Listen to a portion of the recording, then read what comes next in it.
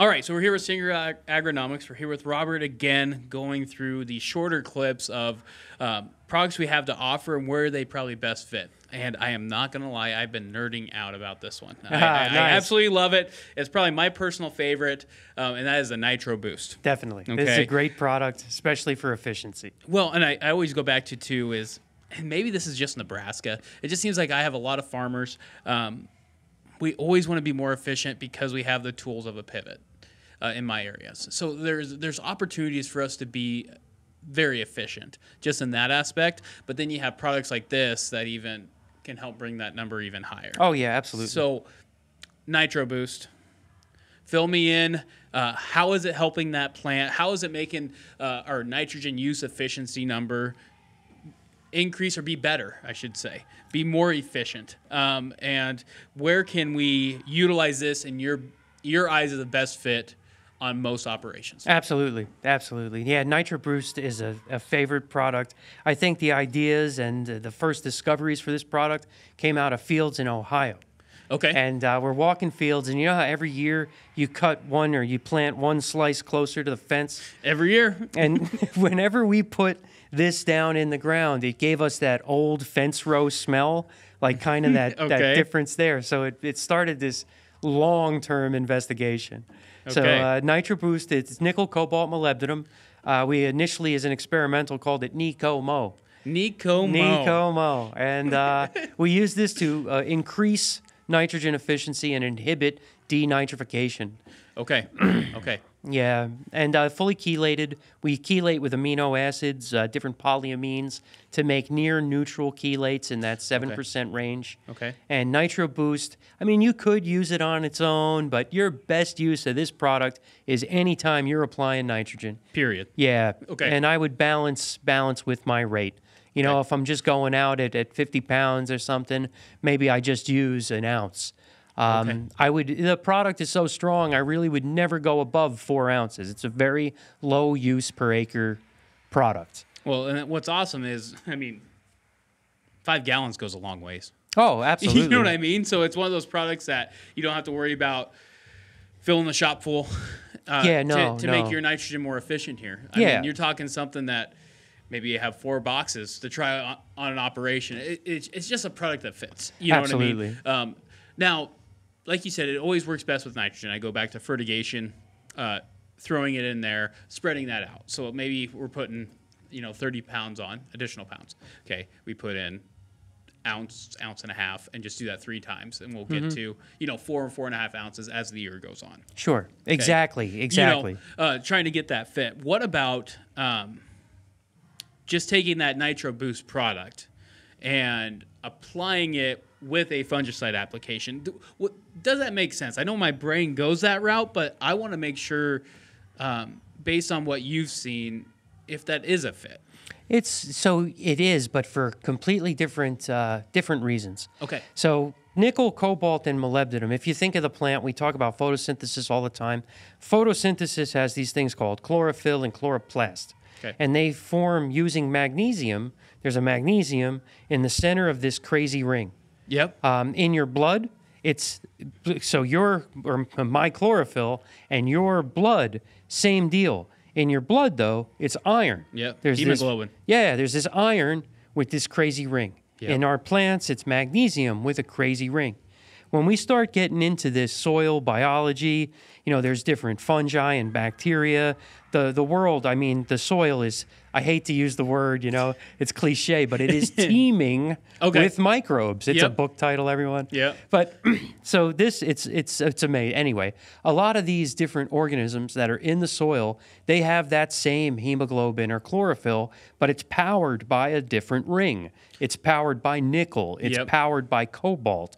And so what we're doing from the nitrogen use efficiency standpoint is we are directly fertilizing that biology in the soil and allowing it to help our fertilizers be more efficient. It's going to stop denitrification. It's going to stop the volatilization of urea because the biology now is helping us manage that nitrogen. Okay. Now, what you're talking about with a fungicide is a little bit different. Okay. So time out. So what we just talked about is why it should be mixed with nitrogen. Yes. Okay, just making sure we have a clear little transition there. Now it's more of if you're doing more of a foliar feed with it. Yeah, and we spoke a lot, with Singular with a product called Crop Stress Mix. Yes. And this is meant to go into a cell and stop the actual signal that causes stress ethylene. Okay. And that's our diformal urea, Yep. and we formulated for farmers for low use rates. Perfect, right? Now, nickel and cobalt, they have a little bit extra oomph to them, I guess you want to say. Okay. So when you're a plant, there's called the polyamine pathway. Okay. And the polyamine comes down. This is basically like chunks of amino acid that aren't fully formed yet. Okay. And there's an enzyme called ACC oxidase. And this enzyme is basically the manufacturer, and it'll either turn that nitrogen and carbon that you've given the plant into these polyamines, and that's basically the fountain of life and youth. Okay. And you get greenness and leaves and growth and things like that, right? Now, this ACCase can take that ACC, and instead of making it into a polyamine, it can make it into the devil. It can make it into ethylene. Okay. So on the other hand, on one hand, it can go to CHN and amino acids, polyamines. Okay. On the other, it can go to CH, ethylene, and stress and phantom yield loss. Okay. And the deciding factor is really this ACC oxidase. Now, cobalt in particular, very well documented, and nickel to some extent as well, and probably just as good, completely kills ACC oxidase. So you shut off the pathway to go to ethylene, and it forces everything into this growth characteristic. Okay, so I'm going to time out right there, because if you haven't seen the crop stress video, I think you should go back and look at it. And this question probably should have been the crop stress video, but we're here right now, so I'm going to ask it. So adding cobalt in that situation, you talked about how there's like a stress ethylene process and then just a natural ripening process with ethylene. Can you knock out that natural ethylene process with cobalt, that it just keeps staying green? Yes. Really? And if this isn't your intention, that could be a real problem. Yeah. That's it. When we were first starting to evaluate this, we had guys that were clogging combines. The corn would stay green. We actually needed frost. At the time, I was a researcher. Still studying all of this stuff, and we actually had to go in with paraquat and dry down some fields. This ended up turning into a product we developed to stop abortion, and we use it mainly on tropical crops, soybean pods like that, and we can completely stop fruit and flower drop in a tree with that. And we're talking like 8 ounces. So a little bit heavier rate in that situation. 4 to 8 ounces, but in the grand scheme of the market, that is a very small rate to have a season-long control.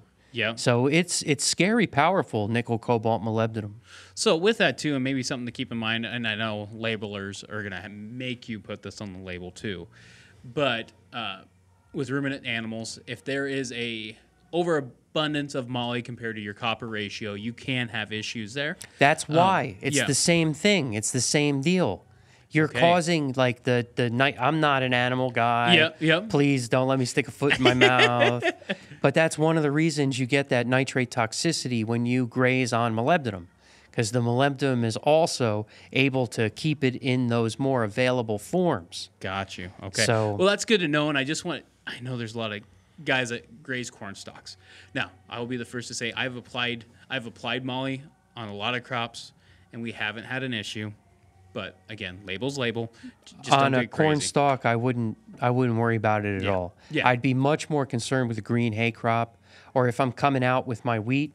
A lot of times we'll graze the wheat before it goes up. Okay.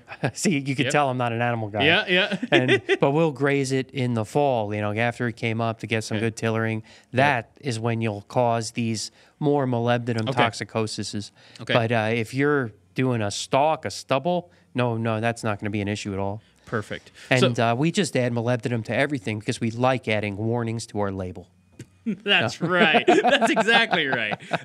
Okay, so Nitro Boost. Okay, we talked about the micros. We talked about their pathways. Gosh, I mean, it's almost, I would say it's a no-brainer, but I'm probably biased. No-brainer to put with your nitrogen source. Yeah, and it's an efficiency product for sure. And, I mean, comparatively, use rates are very low compared to most products. Yeah, you should not use too much of it, or you do run into factors of late season, you're inhibiting things like dry down. We want the plant to be vegetative in the beginning. Yes. But we don't need vegetative plants in the end. So we want to make sure we're reproductive, we're adults, and we're drying down late in the season. I have this crazy trial that I want to do with it with a silage. I know a crop that I know is going to silage. We all know you have the choppers out there, and sometimes you got to wait your turn, and then the corn gets too dry. Is there actually an opportunity there to keep that corn wetter longer? Yeah, and you absolutely can. And in fruit, we get into some fruit work. I'm all over the world. Oh, yeah. And we can extend harvests on some of these fruit crops up to 21 days. Okay. And we'll extend it so long that you can actually get the inside of the fruit to actually dry down. So if you're just going that long into the season, add some potassium to it. Okay. And this will help bring in some of the moisture so you don't have like a hollow fruit with, So you can extend it for just about as long as you want. Nickel, cobalt are not small molecules. I hate to say the evil word, but, in some countries, these are considered heavy. And fair enough. Yep. They're not leaching. They're staying put, and they're affecting a whole kingdom of life that uses very, very low rates, like parts per billion and trillion. Well, and like you were saying too, I mean, precursor for some biology to help you with your nitrogen. Well, that's the thing. You know what I mean? Like, yeah, we can talk about heavy, but on the same token, it's a precursor. It's pretty clear Mother Nature and the guy up above had a system in place that they should be there if it helps. Absolutely. So. And that's one of the things. It's hard to do the studies to prove efficiency, but it's going to be even harder to do like peer-reviewed work on things like nickel, cobalt, molybdenum, because there's such an intermediary. Yeah. It is the living organism of the soil that that's doing it. I see what you're saying. So we're just providing the limiting factor to those organisms. Okay. And we're cycling all of this into the ground.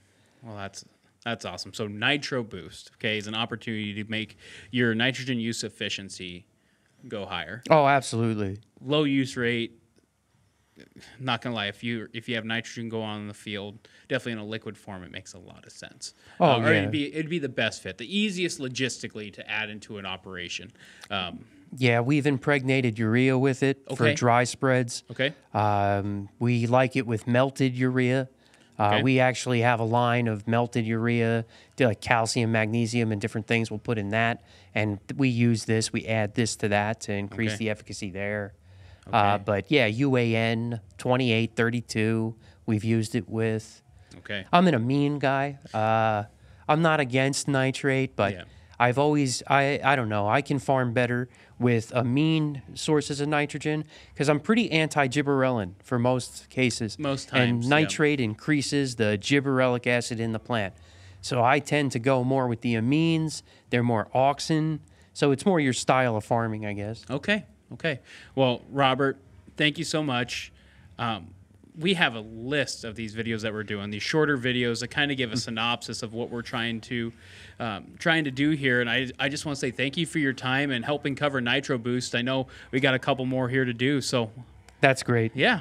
So thank you so much. It's great to have partners in the field. Yes, very much so. Helping farmers every day. Every day. Thanks. Guys, thanks for watching the content so far. If you would like to see more, be sure to subscribe to our YouTube channel. We've got all the full-length podcasts, other video information, tutorials on there. Also on all the major podcast platforms and social media sites, Facebook, Instagram, TikTok, etc. So if you like this, go ahead and check more out on all those platforms.